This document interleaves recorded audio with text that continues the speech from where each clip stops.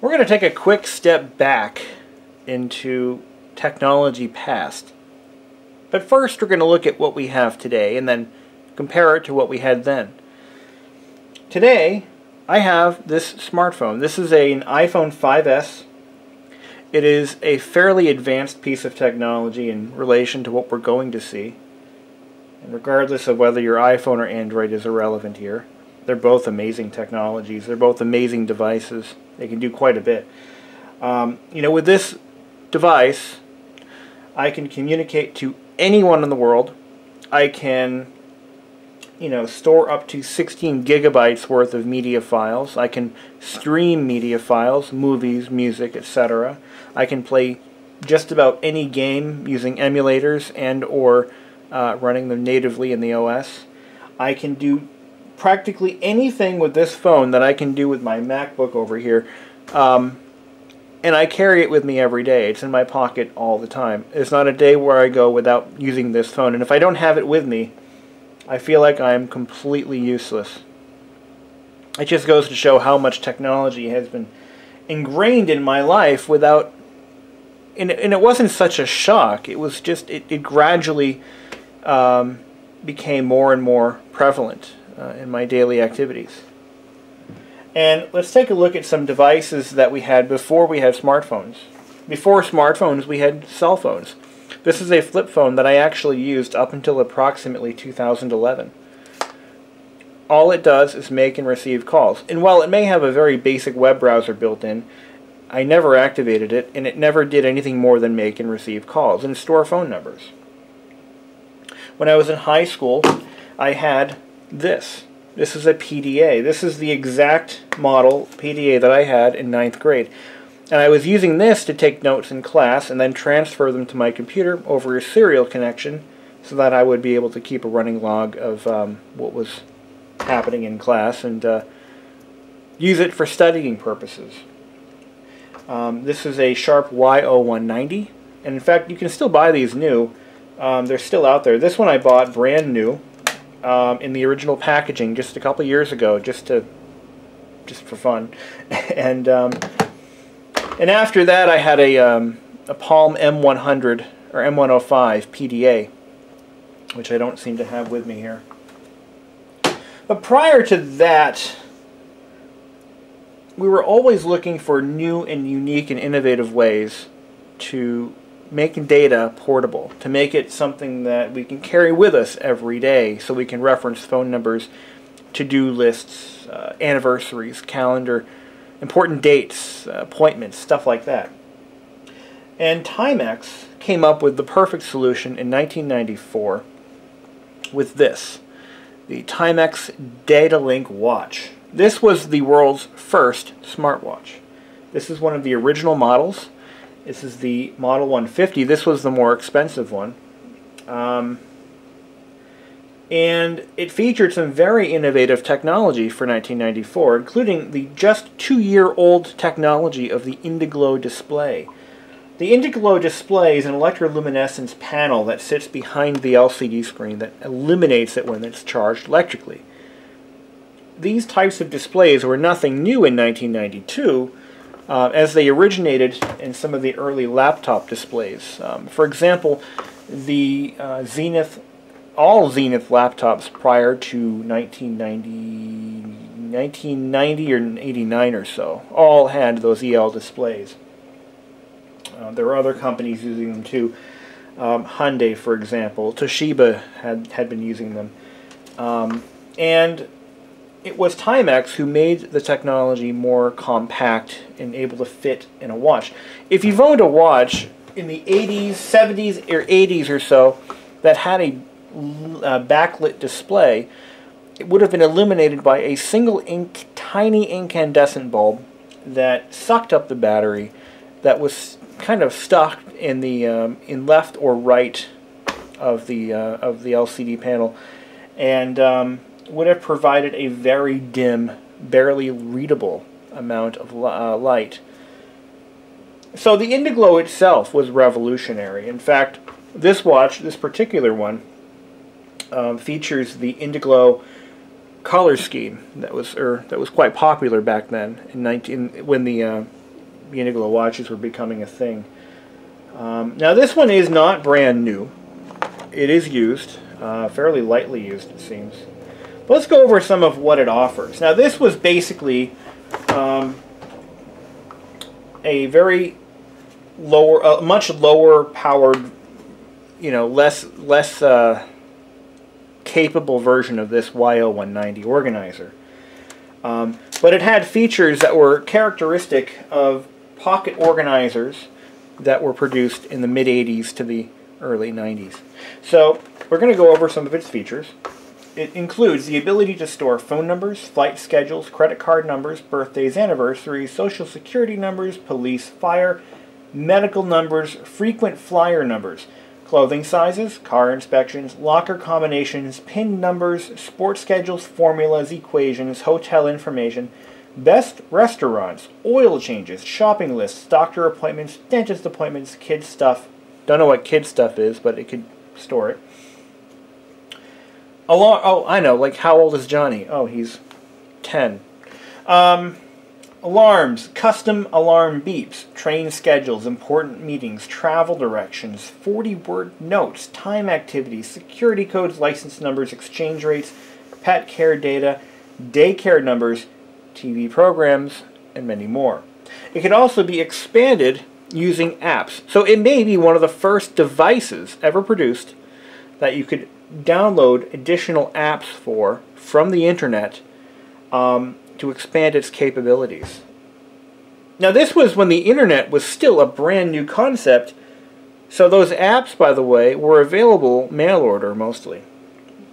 You would actually send in a request form or an order form to Timex, and they would send you a catalog, and you would pick out from the catalog what you wanted, and they would send you a floppy disk. I mean, that's crazy. But that's how it was in the 90s. The internet was still coming of age. Indiglo was brand new. And just having a computer in the household was considered a luxury. It really was. And in fact, this computer here is much newer than this watch, but it's close enough, so we're going to use it for the demonstration. So let's take the watch out of its package. Now, I bought this for $3 at a local consignment shop that also sells donated items for charity. It's a very, very nice little shop. In fact, that's where I bought my 1949 GE Vortelex, as well as my 1911 electric heater. So I got a couple of different items from this place. I'm really happy with what they've come up with. Stuff that I would buy, you know.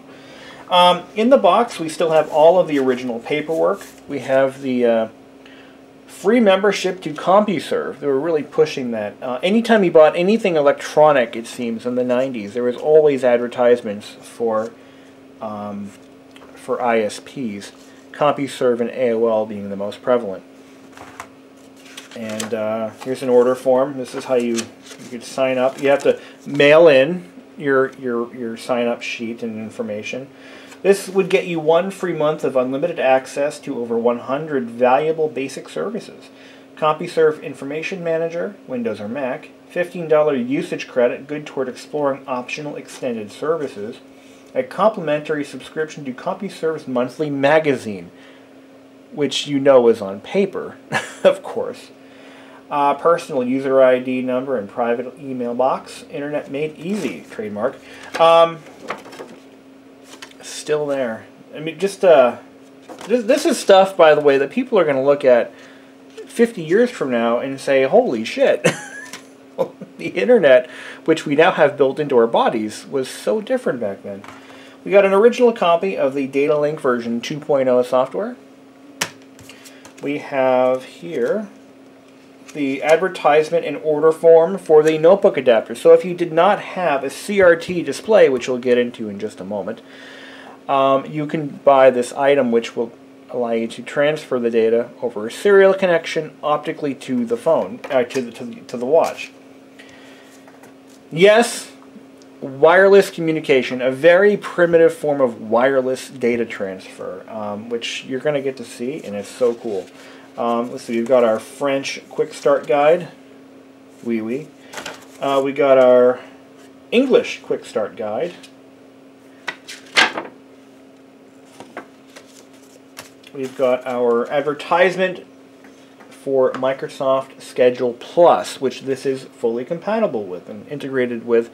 Schedule Plus was a schedule manager that Microsoft released. I think it came out around the time Windows 95 came out, but it has a price of $99.99, 95 cents USD.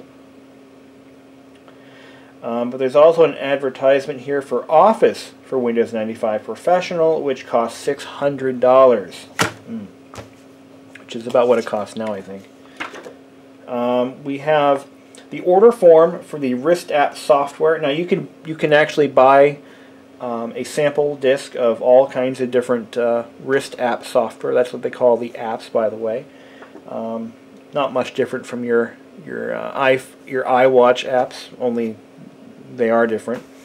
We've got a golf scorekeeper. Keeps score for all 18 holes. Display front 9 and back 9 scores. Recall all scores. Always know the score. How many times can you write score? Copy Me game. Challenges you to match the patterns displayed on your watch. Keeps you busy while waiting for that flight. Because the up-and-coming businessman of the 90s was always on planes. That's just how it worked. Because they didn't have teleconferencing, apparently. A pulse calculator. Get this. Instead of tracking your pulse like a modern smartwatch does by actually reading your pulse, this is an application that allows you to determine your pulse. It says, displays your pulse rate in beats per minute.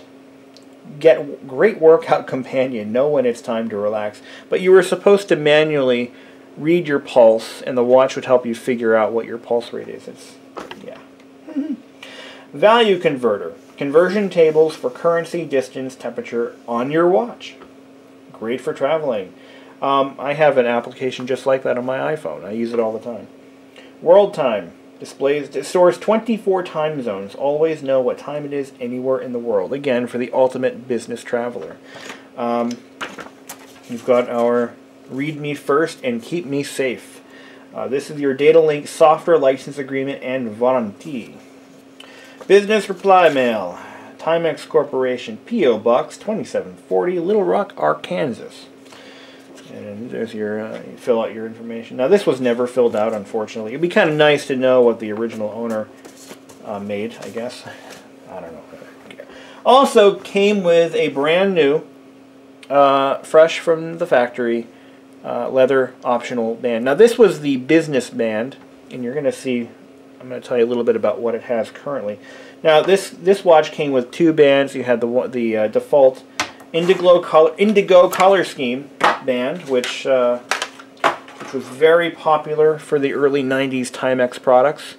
A lot of the early Indiglo watches really emphasized that they had Indiglo by providing you with indigo accents all over the place, from the crystal or bezel area. It's all painted in indigo, and you've got your indigo watch band. I remember being at Walmart. My dad was in the market for a new watch, and he was looking at the new Indiglo watches, sorry.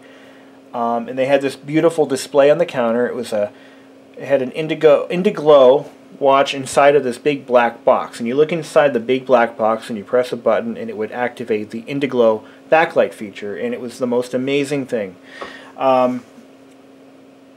This was in '93, by the way, and he ended up buying a Swiss Army watch, so there's that. She still wears it to this day. But yeah, so you could use the contemporary styled Indigo watch band, or you can switch to the business casual watch band, which I think they both look quite nice. And the fact that this one has never been used is kind of nice too. But this watch band is a little worse for the wear. It's got some of the leather is deteriorating pretty badly, and it's still wearable though. Still wearable. All right. When I bought this watch back in the summer, I immediately ran over to Radio Shack and I put a battery in it. But I found one major flaw. It was missing the contact from the buzzer to the circuit board inside the watch. So the buzzer does not work in this model, in this particular unit. I'm going to try to find another one just like this and repair it or fix up the other one. I'm not sure which, depending on what kind of condition it's in. But you can find these on eBay all over the place for, you know, anywhere from like $10 to $100, depending on condition. This one I paid, like I said, $3 for this thing, and it was a good find, I think. But anyway, on with the show. So I had been spending every couple of months I would you know, play with it a little bit. I installed the software on my Windows 98 PC and I tried getting it to transfer data. So how it transfers data is by displaying a series of pulsating bars on your CRT display, which doesn't work on a laptop display because the laptop display doesn't have the same refresh rate as a CRT does. I believe the laptop LCD displays are on a fixed refresh rate, which is, I think, I should look into that, but nevertheless, it doesn't flicker like a CRT does, and it depends on that flickering to transfer information. And what you're supposed to do is literally hold the watch about a foot away from the CRT while it's in communication mode, and it will beam the information right to the optical sensor located right on the top center around the 12 o'clock position on the watch. It's also worth noting that this watch, and I think I mentioned it earlier, was this was a device that NASA had approved for their astronauts for keeping track of certain information while in mission. So that was quite interesting. And of course, naturally, Timex used that in all of their advertisements. In fact, I think it might even say it on this box somewhere. Actually, it doesn't. Now, there is some controversy. I don't know, and I don't believe this is genuinely a Timex 150. I think it might be the model down from the 150. And I believe this watch was actually the older version that the gentleman who owned this had prior to upgrading to a newer one. And I believe the fact that the buzzer doesn't work may be part of why that upgrade was made. I don't know for sure. Without a functioning buzzer, it's kind of hard to tell whether or not data transmission was successful because it beeps after you transmit data, which this one is unfortunately quite mute. I made a new spring to connect the buzzer to the board, but that did not work. A new contact spring, it didn't work. So it's still quite mute. So here we go. Let's take a look at the software. And we're going to put in some information, and we're going to beam it over to the watch. Currently, the watch, I deliberately erased everything that was on it, and I changed the time to be the wrong time and the wrong date and everything, so I can show you guys that it even transfers the correct date and time, which is basically what it does is I believe it erases the watch. Any data that is in the watch remains intact unless that particular memory slot is being overwritten. The actual capacity of this watch, by the way, so I believe that this watch is in fact a Model 70 possibly, because it's, while they don't advertise the exact amount of onboard storage, the model is correspondent to the rough number of phone numbers that the phone can store. And in this case, it would be 70 phone numbers. I don't believe this is actually a 150. Like I said earlier, it's likely a replacement watch. If anyone knows for a fact how to figure out what the model number is, because it's not printed anywhere, it's possible that it was part of the... Now this used to have a painted, like a silvery paint on the entire watch bezel, and that is all worn off. It's possible that the model number could have been part of that. I don't know. It's not on the back either. So let's get on to it. We're going to take a look at this software. I've zoomed in just a little bit. I'm going to zoom in a little more, and then we're going to go ahead and transfer some data. Let me zoom in there just a tad bit. There we go. So what I'm going to do now is I'm going to make up a couple of appointments. I'm going to say that on 2/14, which is tomorrow, 17, at 10 a.m. I have a doctor's appointment. Okay. On 2/17 at approximately 11 a.m. I have let's see, oil change on my car. I don't, but hey, that's not the point. On 4/7/17 at 9 a.m. I have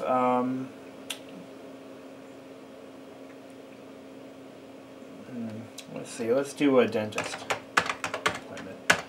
There we go. So we've got a couple of appointments in there. Now, the options are to send the appointments for the next 330 days through 0108 of, that would be 108 of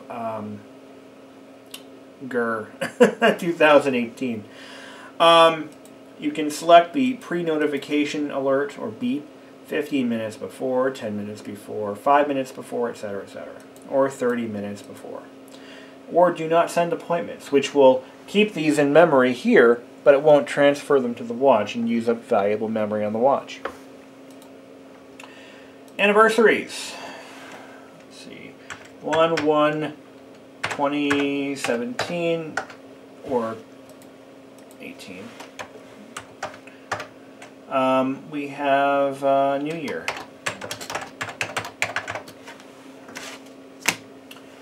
Send anniversaries occurring within 3 months, 6 months, or 1 year.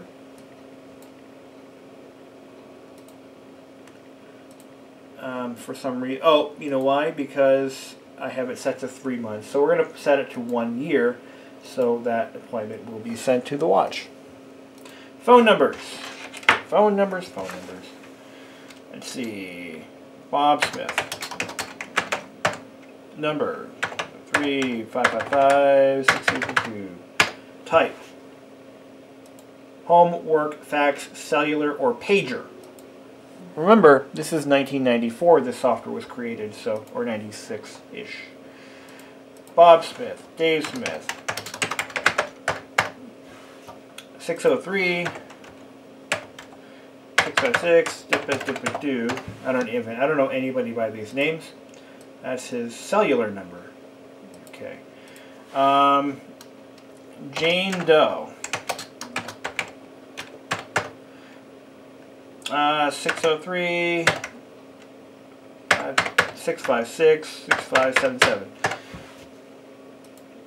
That's her home number. Mary Jane. 603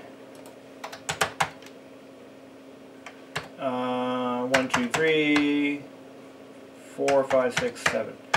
And that is going to be her fax number. Okay, so we've got some phone numbers in there. We're going to hit OK. It's going to send them on over to the phone. Make a list, and we're going to check it twice. Grocery shop. Let's see, I'm going to make a grocery list. We need, let's see, eggs. We need bacon. Is that a list or? Yeah, that's going to be our grocery list. I'm going to need some lettuce. I'm going to need some OJ. Need some, let's see, laundry detergent. You can set priority, so it can be a prioritized list or simply a grocery list. You need some hot dogs. I need some ketchup. Burgers. Okay, that's enough. We've now used 21% of the watch's memory. I almost said phone. Time settings. We're going to use PC clock settings, which are currently correct, 2:05 p.m. on 2/13/2017. We can set it to a 24-hour format, or we can set daylight savings time. Because this computer was made or I'm sorry, the operating system is made prior to the George Bush era DST switch over that he didn't need to do but did anyway. The DST settings will never be correct, unfortunately. We can even change the time zone as well from here. We can set a couple of alarms. We've got a 12 o'clock p.m. lunch. I've got, let's see, wake up at 5 a.m.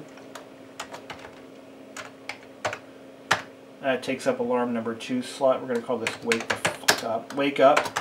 There we go. Now this allows us to make it audible or not. Okay. I think 3 alarms is okay. Let's see. 10 o'clock p.m. sleep. That's good. Perfect. Send all alarms. Or do not send alarms. So you can select what you want to send. Now this is one of the things that I honestly suspect to be... This is why I don't think this is a Model 150.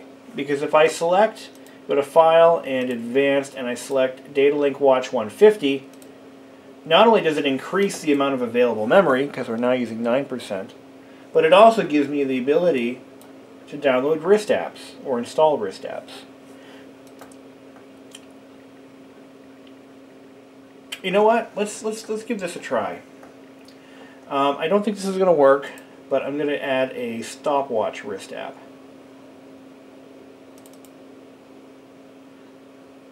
So let's see. Week of the year. Week of the year displays what week of the year it is. Displays what day of the year it is. Displays how many days are left in the year. That sounds interesting. We're going to send that one on over. Okay. Watch sounds. You can actually download different watch alarm sounds. For example, high tones, low tones, short appointment tones. Easy does it. That's easy does it. Now this is 1995 or so. This was groovin'. The names that they gave these: Easy Living. Are you serious? Spicy. Paisley. These all sound the same.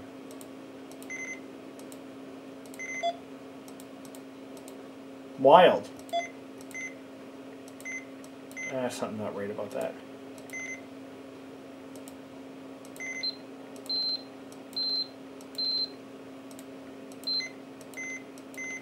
That's weird. It's like the it's like it's clock dependent, and this clock speed is too high for it. Imagine that. Okay, let's send watch sounds. Let's do it. Enable hourly chime. Enable button beep. Okay, let's send it on over. Send to watch. Now we're going to communication mode by pressing the green button until it says communication mode. Now here's where there's a problem. And this is, again, why I don't believe this is a real 150. Because if I hit send to watch, it says it should say version 2.0 on communication ready screen, but it doesn't say the 2.0. But we're going to try it anyway, and we're going to see what happens. Okay, I'm going to hold the watch about like this. I'm going to zoom out so you can see what I'm doing. Alright, so here we go. We're going to hold the watch like that. And we're going to hit OK. Here we go.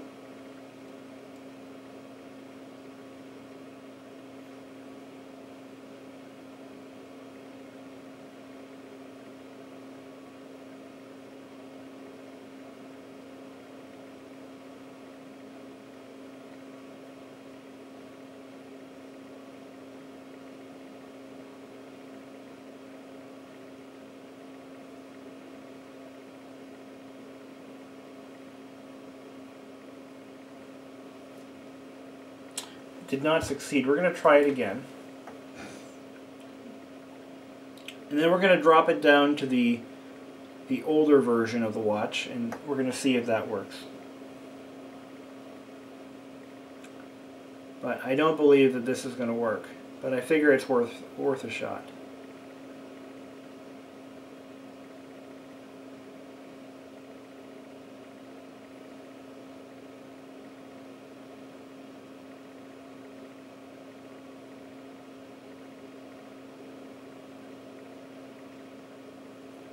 It did not work. So we're going to drop it down to the old-fashioned data link watch. Hit OK. Now that, of course, reduces our available memory, and we can no longer send watch sounds or wrist apps. But I think this is going to work. It's worked in the past.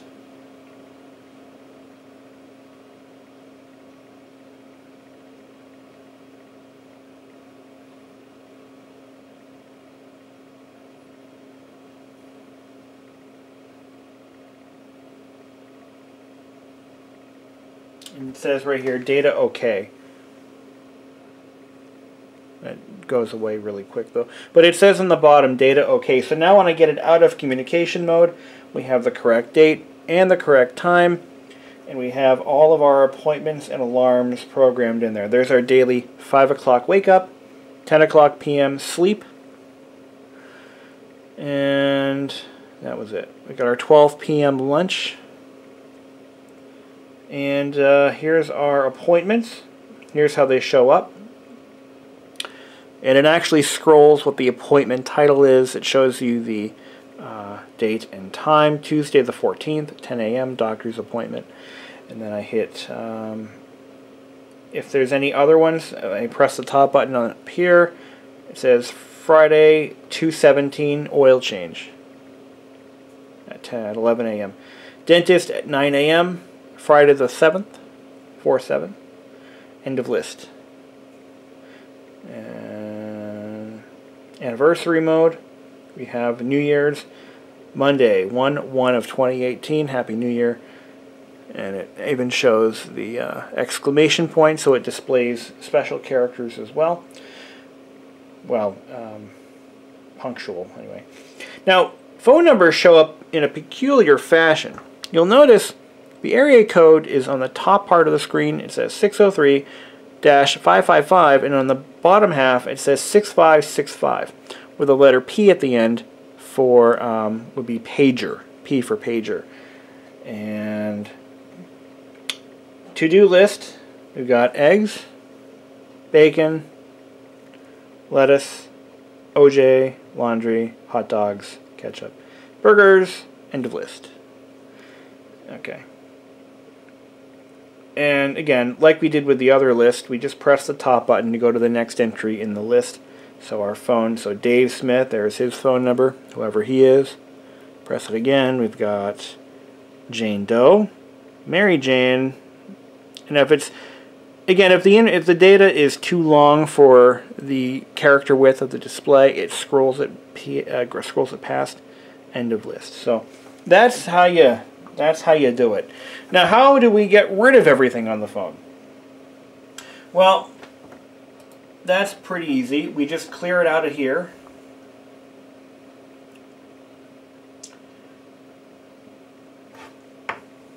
What I'm going to do is,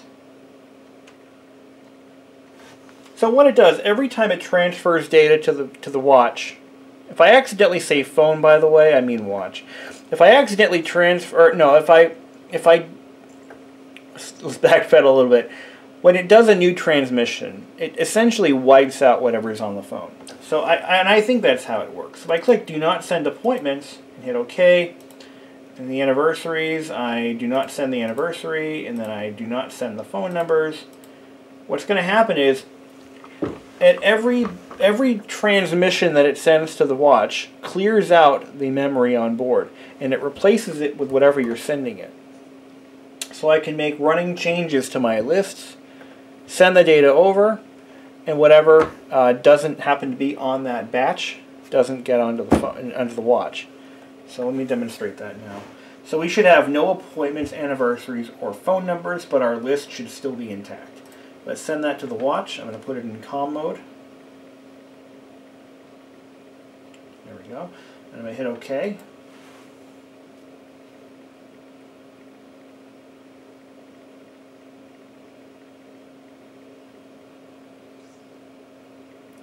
So unfortunately, if you have one of these watches, or you plan on getting one, you kind of have to use Windows 98 or 95. It failed that time. Let's try it again. If you happen to have a modern computer, it's really difficult to get this to function. I think if you use the serial transmitter, it will work, but it really works best on an authentic piece of old hardware. There we go. Data transmission, okay. Oh, yeah, see, it just flashes on the screen, so getting it on camera is going to be hard. But anywho, I should have all of my alarms, my to-do list. Wait, where's... Oh, you'll notice that if I scroll... See, it only shows up... The menus that are showing up on the watch only reflect the data that I've transmitted. So the to-do list is gone. I'm sorry, the appointments are gone. The anniversary list is gone. The phone numbers list is also gone. And we just have our list and our alarms. Pretty neat. And that's how you do it. It's pretty cool. This technology is over 23 years old. 24 years old. See, 94... 23 years old, which is crazy. I mean, it's just, that's pretty advanced for 1994, I think. So yeah, we've pretty much just confirmed my suspicions. This is definitely an older model watch than what was originally in that box. So somebody may have just upgraded to a newer watch and kept the old one in that box, which is kind of nice. I'm glad they did that. Now I've got to go find a 150, and I think I'm going to find one. I'm going to try to find another one, another watch. This is something that I'm going to put into my display cabinet at work. What I want to do is put together a display of all the devices that smartphones have made obsolete, and this right here is going to go right in that cabinet. I'm going to try to find another one for my daily use because it's such a cool watch. But as of right now, I'm going to like try to find one of those Oxford English Dictionary pocket PC things. I'm going to put in one of these YO190 organizers. This very one, in fact. All the devices that smartphones have rendered obsolete. Something I've been rolling around in my head for quite some time, and I might even put an entire laptop in there, because I mean, no, I can't do that. Laptops are not obsolete; they're just more powerful than smartphones still. So, well, that was fun, and thank you for watching. I know it's been a long video, but I hope you've enjoyed. I think it's time we shut down our PC and put the watch back in its box. Perfect. I like that. Ta-da! Shut her down. This has been a lot of fun. I'm glad I finally got this watch to work. It has not worked at all. I've been trying to get this thing working for quite some time, and it now finally, I got it working. So, peace out.